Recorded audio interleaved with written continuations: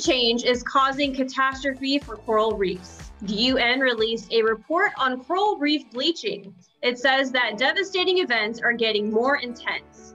Bleaching occurs when the water gets too hot for corals to handle.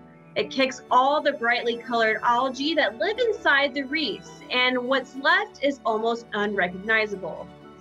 Reefs can recover from bleaching events, but it causes them a lot of stress. However, if a bleaching occurs too often or for too long, it could cause the reefs to die, which is what could happen if we as people of the world don't start making daily changes.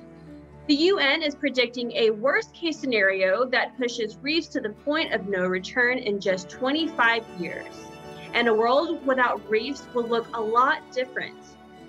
Reefs help make sure we have fish to eat and beautiful places to plan trips to. But reefs also play an important role in protecting coastlines. Coral reefs absorb about 97% of wave energy, and without them, hurricanes would be more damaging and deadlier.